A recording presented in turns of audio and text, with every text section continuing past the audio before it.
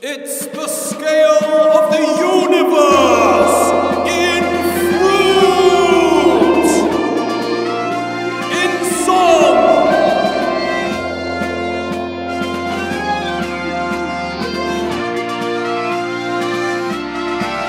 This is a fruity little song about the size of things, like atoms with their very tiny girth.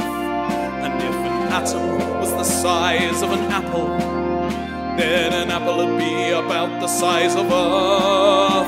Almost all an atom's mass is in its nucleus, and to an atom that is really very small.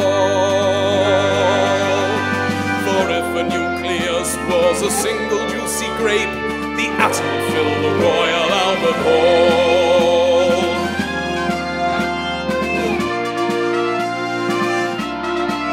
The stuff in space is remarkably voluminous. The stuff in space is remarkably rotund. If the Earth was just as teeny as a watermelon seed, a watermelon would be as spacious as the sun. The solar system spinning in its gravity is about 10,000 times as wide again.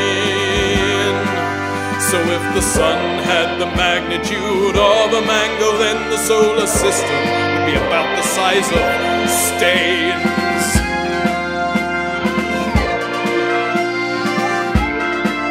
And yet that's nothing when comparing with a galaxy, the spiral structure that we call the Milky Way. If the solar system was a little strawberry, the galaxy would be much bigger than the USA. Gravity keeps galaxies in clusters, and the Virgo supercluster's where we are.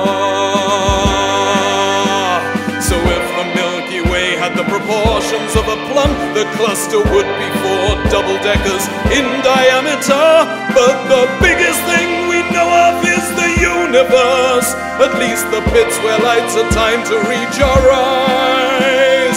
And even though a supercluster's hugeness is absurd, there's 700 million times more space that we can spy. So the Earth is somewhat like a kumquat in a fruit bowl, 60,000 solar systems side to side.